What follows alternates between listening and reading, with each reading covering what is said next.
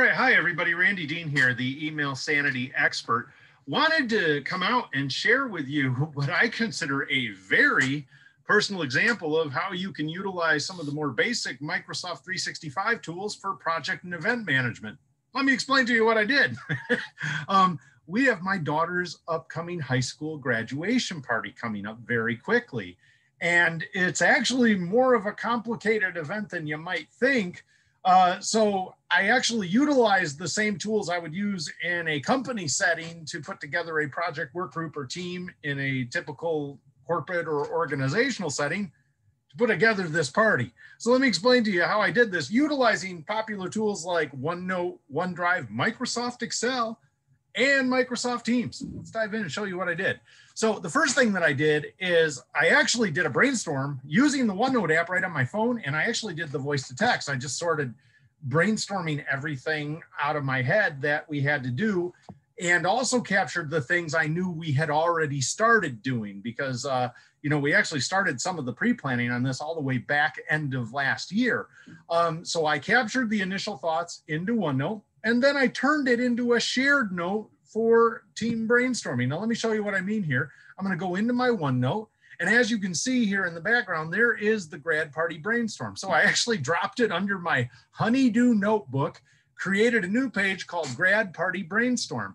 And then what I did is not only did I put all of the tasks down that I could think of, then I did a share, and I shared it with both my wife and my daughter to allow us to get all of this out of our heads and try to start putting it together. And then what I did was I took the output of this, and actually, I kid you not, I did the next step that I'm about to show you, sitting in the parking lot at my daughter's dance studio on my phone. Okay, so I did this on my phone. I did a copy and paste from the OneNote, which you see right here on the screen using the phone app, and I pulled it into this spreadsheet, which basically dropped and pasted everything down the column. I added in owner, due date and complete, and expense columns. Now, I also added in the initials of who I thought would own the task. Then, using the back end of OneDrive, I did a share again. And in the sharing, what I did is I set it up so that both my wife and my daughter could have access to this and provide input. And so what happened was my wife actually came in, and one of the things we wanted to do was sort of track our expenses as we did this, and she added in some of the expense figures for a lot of this. Now, doing that, knowing the structure, because I just recently did a full webinar on how you can use OneNote, OneDrive, and Microsoft Teams all together. I actually shared this as an example in there, and I wanted to show how you would set this up in Microsoft Teams. So what I did is I went into Teams and I created a new team called Home Projects and Parties. I created a new tab inside of here called Hallie Grad Party. And inside the Hallie Grad Party, as you can see, what it did is it had posts and files. Now let's look at the files. Check this out. This is sort of cool. Under files, there's that Excel spreadsheet. It pulled it right out of my OneDrive. It gave me access to the Excel spreadsheet that I built. And now that's here. And notice that if I go back up to here, in terms of home projects and parties, I can manage the team.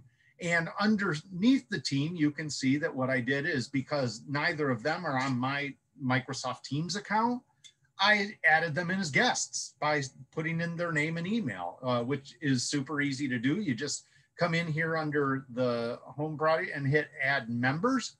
And what it's going to do is, if they're not part of your organization, if they're part of your organization using your Teams, you can probably just type in their name and they'll probably pop up. But if they're not, you can put in their email address, allowing them to join in on the team as a guest, which we did in this case. And so they have editing and access privileges for this kind of stuff inside of here. And if I open this up, they also will have access to this grad party. And notice that here are my posts. I'd like to go back and backtrack. Here's some remaining tasks. Here's the OneNote brainstorm.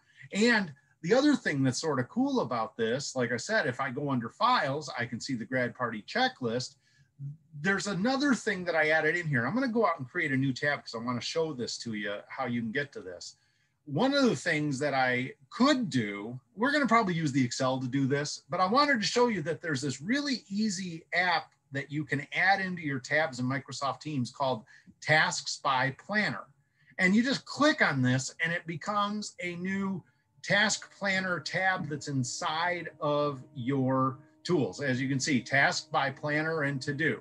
So these are, Microsoft Planner, Microsoft To Do, two of the other 365 ones that are in there, and I could create a new tab. Now I'm going to cancel out of this because I already did this, and I changed the name of the tab to Remaining Tasks. So I just want to show you what would be possible here because this is pretty slick.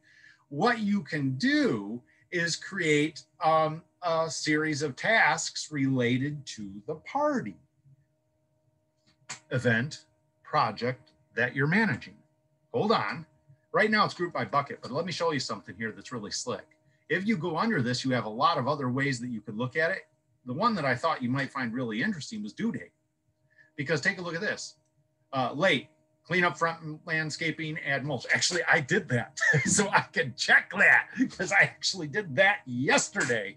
But now the other ones that are coming up are ordering thank yous, building set lists for music, sending the thank yous. And all you need to do is if you want to add a task, like add a task this week, I could say send thank yous.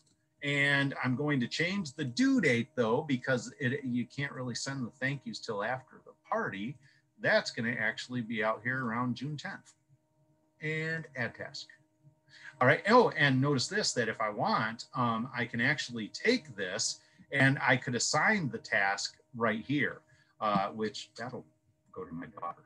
All right. So I hope this gives you a little feel for the possibility here, because when you think about this, you can utilize all of these tools together. And that's one of the really cool platform things about how they've built these cloud-based tools in Microsoft 365. Starting with OneNote for an initial by yourself brainstorming, making it a shared note to allow other team members to provide their input, taking the output of that and dropping it into Word or Excel, adding additional information when you do such, and then turning that into a share file document so that other people can create their inputs. Taking both of those, creating a new team in Microsoft Teams with a channel inside the team for the project, event, workshop, party, and posting everything there. And the last thing that I'm going to probably do is once this is all done, I'm going to post all of our completed items and the budget and expenses into the wiki for this, because this is our first high school graduate, second one's coming up in a few more years. We're going to have to replay this drill. And the thing about it is, why lose all of this effort? We've already done the effort. We've already done the planning. We can do this again without losing all that thought and knowing what to expect when we walk into it. So I hope that you can see just the broad mix of possibilities here, utilizing these tools, plus maybe some of the add-on tabs. I might do another video about the add-on tabs that you can get in the third-party tools that you can use from both Microsoft and the others as a following video here.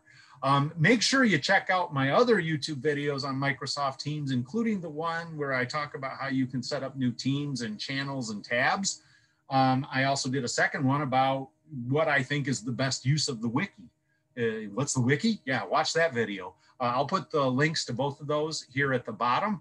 And with that, if you'd like to find out a little bit more about me, hey, I'll cover up myself right here and make myself right there. Hi.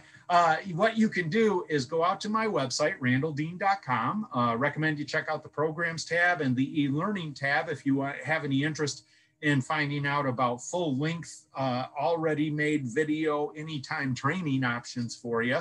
If you like these videos, please subscribe, make some comments. And, if you'd like to get a whole series of additional little tip sheets on Microsoft Outlook, Microsoft OneNote and Teams and OneDrive, 365, even Gmail and Google Suite, smartphone and tablet tips, how to reduce your distractions and work better from home. all of that, send me an email, randy@randalldean.com. Put YouTube PDF in the subject line, and I'll send you a whole bunch of tip sheets, including even a cheat sheet to my YouTube channel. Awesome. Hope you had fun. Thanks. Bye now.